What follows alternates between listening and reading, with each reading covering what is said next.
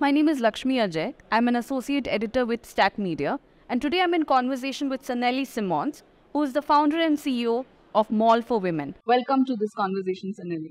Hi, Lakshmi. Thank you for having me. I wanted to start off the journey you've had, which led you towards e-commerce. You started with beauty, and now you're with e-commerce. So how did this switch happen? So my story is quite interesting. I've been in the beauty industry for about 18 years. And in 2017, I entered a beauty pageant, Mrs. South Africa. And I had a very exciting campaign. I think I did very well in the pageant, but unfortunately I didn't make it to the finals. The whole experience actually motivated me, but I also had to look into why didn't I make it through? And I realized that all the women that went to the finals were entrepreneurs, businesswomen, and I was like, oh wow, okay, maybe I should become that too, and I wanted to enter. I haven't entered again, but it did build my entrepreneurial spirit and just being inspired, being surrounded by so many powerful women that were role models that really inspired me. So after the pageant, I started an organization called Beauty with Intention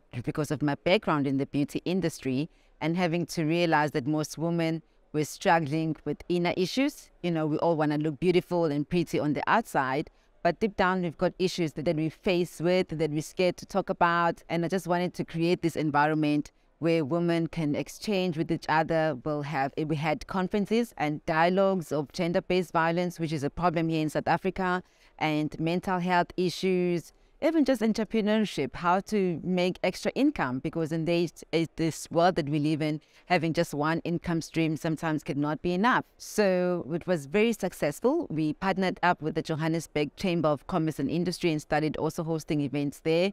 And everything was going well. Unfortunately, in 2020, COVID happened. Lockdown happened. We couldn't host events anymore. And I had to pivot. Through the Johannesburg Chamber of Commerce and Industry, I attended an e-commerce workshop, and which I enjoyed very much, building up the shop and seeing it coming to fruition.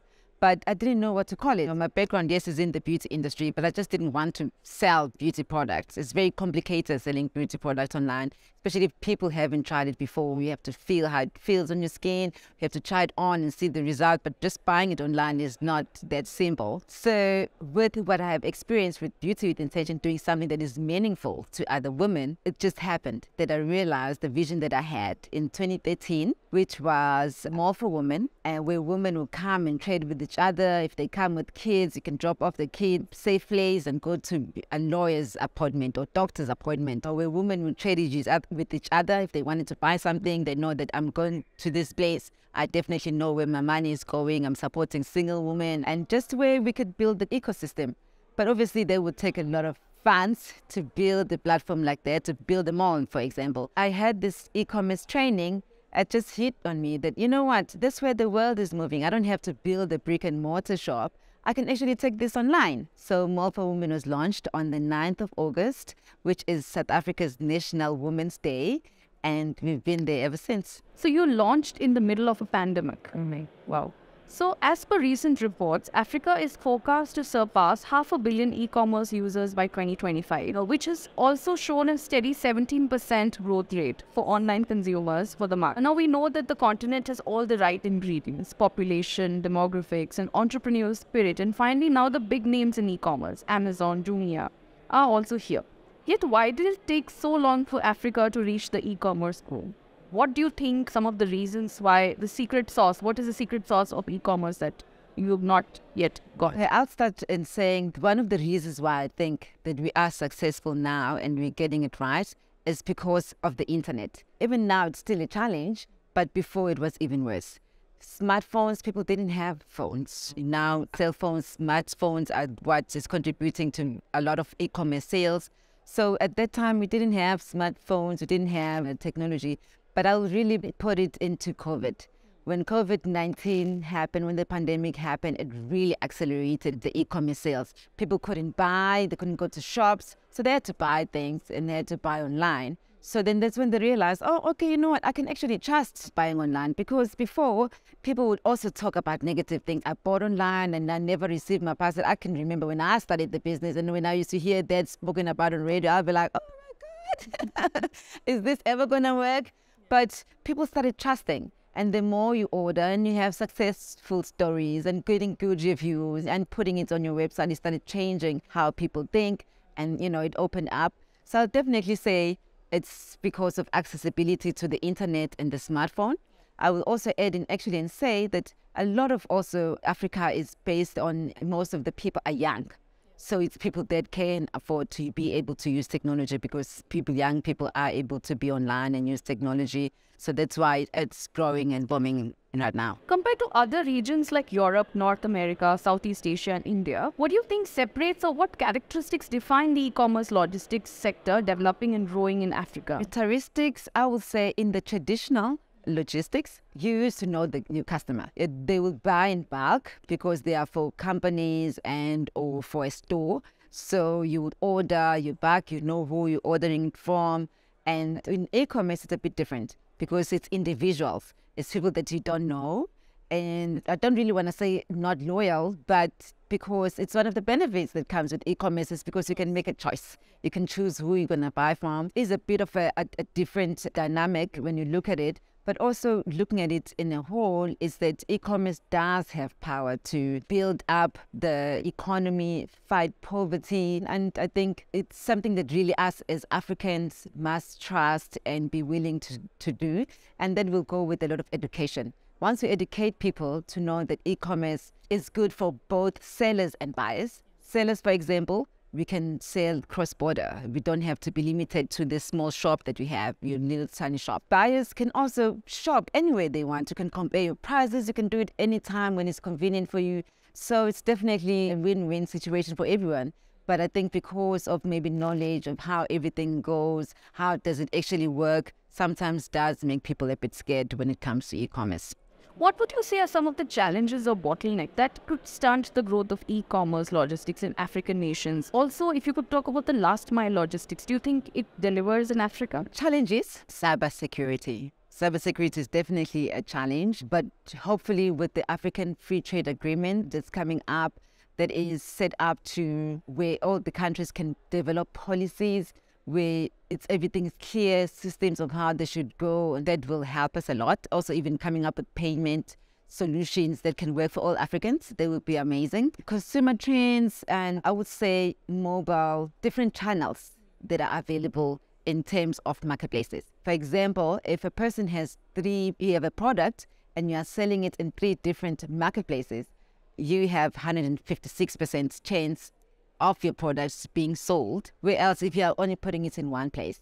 A person comes and sees your product in one place, okay, maybe they've never seen your product before, but when you go and see it in multiple channels, then you start also developing and feeling confident. Oh, okay, this product, I've seen it somewhere, it gives a person a bit of more comfortable, confident, but also you as a seller, if you are taking your product into different marketplaces, only a certain audience will only see your product in one place, but if you put it into multiple channels, your product is seen by a bigger audience. So that's definitely the new trend is going to go up, and I hope it does stay up. As an e-commerce player, what would be your one ask towards the aviation sector now that air cargo industry is taking a lot of interest in the African landscape? What would be your one big ask? That collaboration is really key, because we have this platform which is to empower women entrepreneurs to list their products here. We have this platform wherever you're needing anything for a woman, you can come to this platform.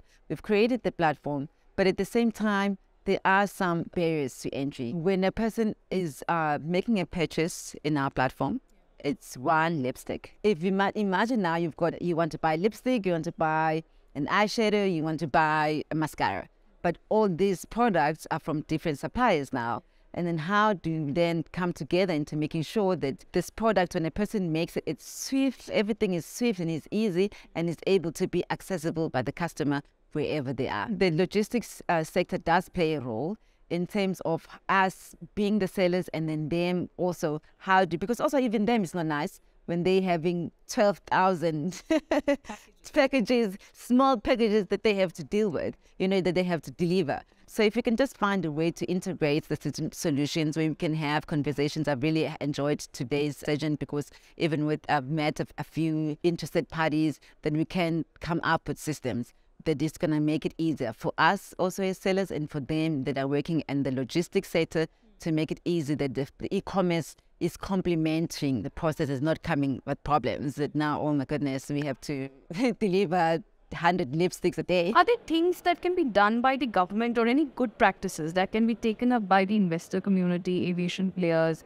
transportation industry to further fuel this growth of e-commerce? Government, I would say that legislation or just even the legal framework, because each and every country has its own regulations.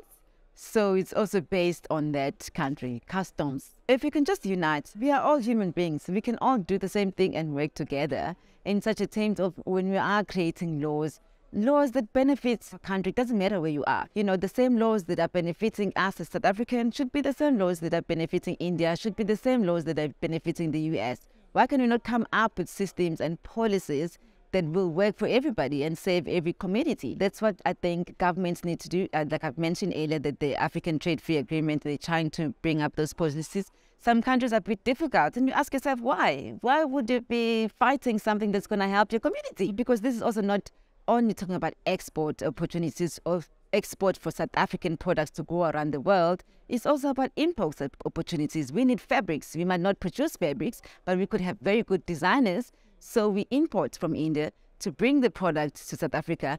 Easy, very transparent, with no difficulties. We get the product, the women start sewing and they start designing, and then we ship to America. Same thing also America do, because we also have a choice. We can choose what kind of style we want. Do you want African print, or do you want modern glitter, or do you want satin or silk? Why can we not have those choices? So even in an intra-Africa level, you want that there not be many trade barriers and there is some kind of legislation that paves the way for that. Absolutely, because it can be shipping to your neighboring country be so complicated, as if obviously some other products I do understand that they can be, obviously they do need to legislations in place, but like for fabric never harmed anybody. It only makes it look pretty. I believe that the recent successes enjoyed by e-commerce in Africa closely linked to women, users and entrepreneurs. Could you tell me how women's participation in e-commerce has aided its growth and how online platforms can benefit women business owners? What better way to serve a woman when you are a woman yourself? I feel that women do understand women. We think alike. We do really connect very well and want the same thing in life. So in terms of when you're looking at it into business, I would know what will make a woman feel comfortable and confident in her skin. That is for me as a seller, but also even as entrepreneurs, creating that space of knowing that research has been done, numbers have been proven, that if you empower a woman, you're actually empowering a community. Actually, our president says if you empower a woman, you're empowering a nation. So that is really says a lot in terms of if women are participating in the economy, we'll see greater upliftment of society as a whole. Also, again, women, we've got a lot of things that we have to deal with. But even taking the glass ceiling, we cannot break it because we're going to go on maternity leave. And it's going to happen. You're going to get married and have kids.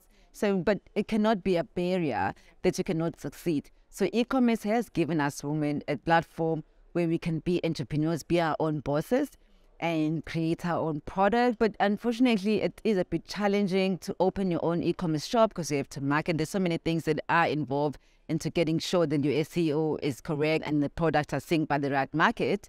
That's why we've created More for Women, where, yes, you are running your own e-commerce shop in a mall, just like the e-mall, the malls that we see around, but you can run your own business in that, and we can assist you. It's not only just listing your product. We have business support organization that we work with. We also give access to funding so that if you are able to get your product exported somewhere, you're able to produce the products that are needed. Because at the end of the day, if you're only making 10 products, it's really not just, you're still cooking in your kitchen. We need to be looking at scale, how we're going to scale. And I do really believe that trade has the ability to fight poverty. How many women sellers or women traders are working with you when it comes to Mall for Women? At the moment, the numbers are low. Business model, unfortunately, when we started, we were looking at listing at least 100 women per month. And then it came to logistics, because the Shopify platform that we're using, we can only list a certain number of pickup locations. But through our partnership with DHL, we've come up with a way where women can go and drop off at the nearest DHL warehouse, and then it can be picked up there and DHL can go and drop it off. I think that's a very good, I'm very happy with that move, because it really has kept us limited, because you can't sign up. We don't have to be limited to South Africa only. Our platform is online. Everywhere women can list and put their products online, but because of the logistics, it has been a bit challenging, but I'm really grateful that they've come back with a solution now that we can integrate third party through. Also, another challenge that we faced was, how then do we make sure that the people that list do really have those products? So again, the chamber came in, and we're actually looking into working with the International Chamber of Commerce, because there's chambers of commerce everywhere, all the countries. So once you list with the chamber or you are part of the chamber, then you will have access to the mall, and then you can list your products there, and we already know that you are legitimate. You've got a body that you're reporting to, because it can be very dangerous, especially, when people list and I've got jewelry. Even if you ask them to send you some jewelry, they can send you 3 samples, but doesn't mean they've got 100. So we do need to have checks in place. Thank you for this conversation, Sanele. Oh, thank you for having me.